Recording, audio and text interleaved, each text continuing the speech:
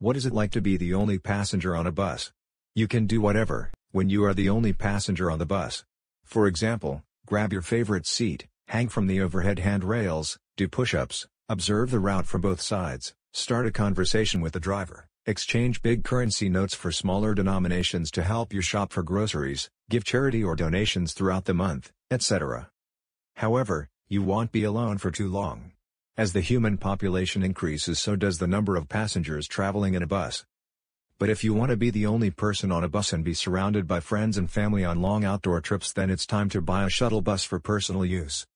New buses are expensive, hence it's best to get started with a used bus that can be easily purchased from $15,000 to $25,000 and modified into a recreational vehicle for less than $10,000 by using salvaged materials. One may think that spending $35,000 on a bus is expensive, but the good news is that recreational vehicles tend to retain their monetary value even after 5 years. Thus, when you are done traveling across North America for 1, 2 or 3 years, you can put the vehicle up for resale at the same amount of $35,000. The RV community is growing rapidly across the USA and finding new buyers won't be difficult.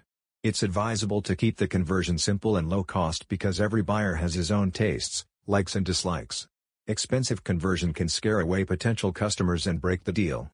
Hence, keeping the cost low is absolutely essential when modifying a used bus into an RV.